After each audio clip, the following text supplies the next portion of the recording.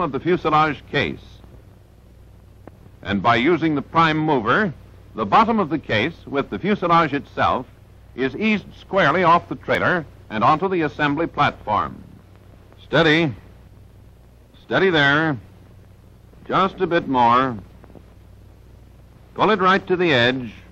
Okay. Now, exactly at the back end of the shipping brace, the 10-inch section of floorboard is removed from the fuselage case bottom. Then a 10-inch section is cut out of the exposed 4x6 beams on each side. These cutaway sections, like the slot in the base of the platform, are important later in assembly. It is also necessary that the rear members of the shipping brace be removed. These members have been bolted and lightly welded in place. The bolts are removed and the weld is broken.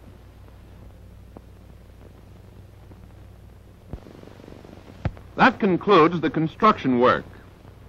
The crew chief can now begin to direct the actual airplane assembly. First, the engine cowling is taken off. This goes quickly if at least 4 men are assigned to the job.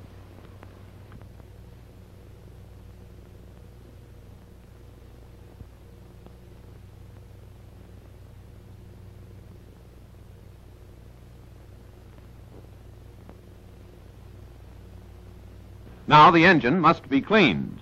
Kerosene or other suitable solvent may be used in removing the anti-corrosion compound sprayed over the engine before shipment. The carburetor and lower cylinders should be drained of any oil or moisture which may have accumulated. Also, the spark plugs and connecting harness must be installed. These procedures should be done in accordance with instructions found in Technical Order number 02-1-1. While this is being done, the protective tape and other coverings are taken off to expose all openings and fittings of the fuselage, wings, and all other parts. After complete inspection of the work that has been done on the engine, the cowling may be replaced.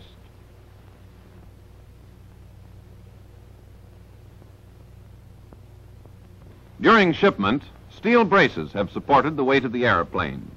The braces are connected to these wing hinge or pin connections. The weight must be released and transferred to these steel resting pads. This is accomplished by turning up the jack screw just 2 or 3 turns.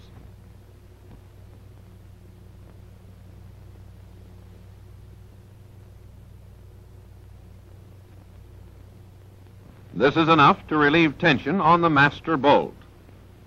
Then, the master bolt, which has actually carried the full weight of the plane, can easily be removed. The direction of the jack screw is then reversed.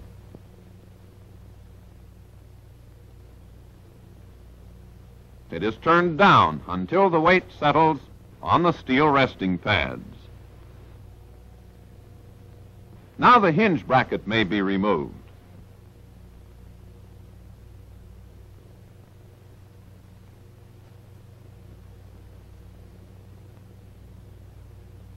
The hinge is then free and clear,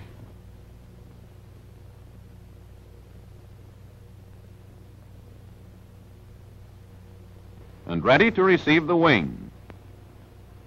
To prepare for the wing assembly, we remove the pilot's seat to provide more working space in the cockpit.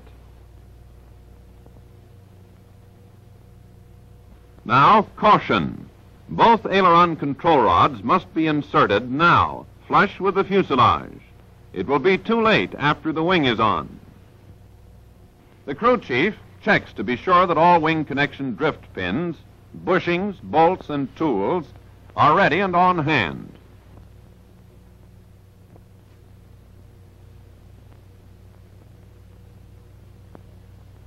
When he's sure that everything is in its place, he can start to direct the actual wing assembly.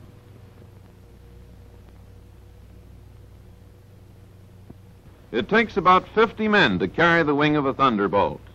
Easy does it. That baby weighs over 1,800 pounds. The trick here is to line it up straight.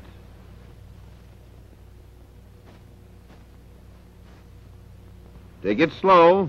Drop the wingtip just a little bit so that the bottom set of hinges can be lined up and connected first. After the lower set of hinges had been secured, the wingtip is lifted and the upper hinges are lined up.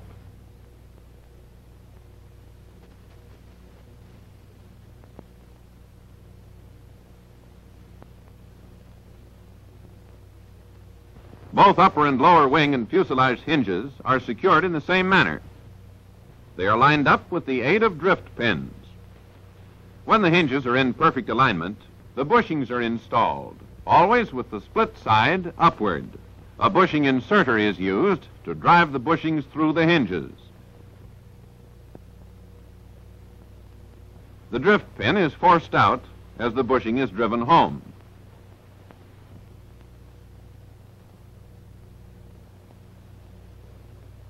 When all the bushings are in place, the men can ease off a few at a time so that the support they have been giving the wing will be released gradually.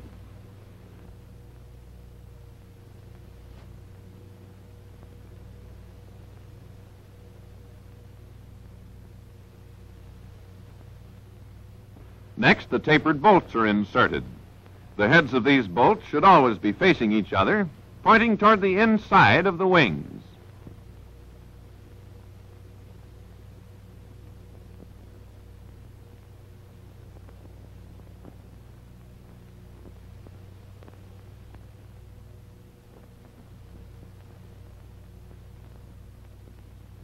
Tap and tighten very carefully.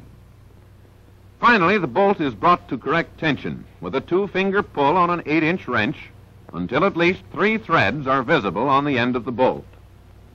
Once both wings are on, we are ready to make all wing root connections, except for the cables and control rods.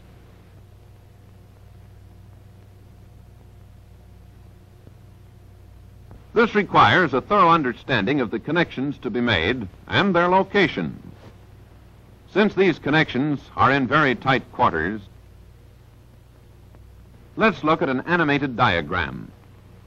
Here are the connections to be made at the left wing root. The fuselage is here, and the wing root here. Here are the connections which are found in both wings. The flap hydraulic lines, the cannon plug, the aileron control rod, the landing gear and brake hydraulic lines, the uplock cables, and the gun heater tube. Now let's see the connections found only at the left wing root. They are the aileron trim tab cables, the static and pitot airspeed lines, and the oxygen line. Here's the situation on the right wing. In addition to the connections you see here, which are common to both wings, we have the fuel vent and the cockpit air scoop. Remember, at this point we make all connections except the control rod and cable connections, which should not be made until after the landing gear is down. In preparation for lowering the landing gear, a pit must be dug under each wing in line with the path that the wheels will take.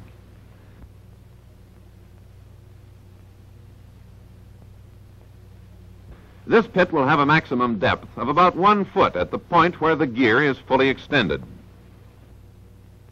To lower the gear, wires which were attached to the uplock cables for shipping purposes are pulled at the wing root. The gear will now extend.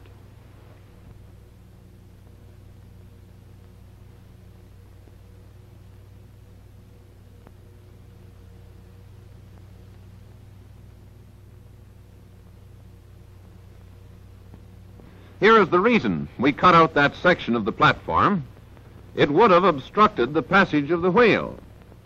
Notice, too, that the pits are dug quite close to the platform. In order to bring the gear down to the full downlock position, it is necessary for 2 men to get behind and push. When the downlock position is reached, an audible click is heard.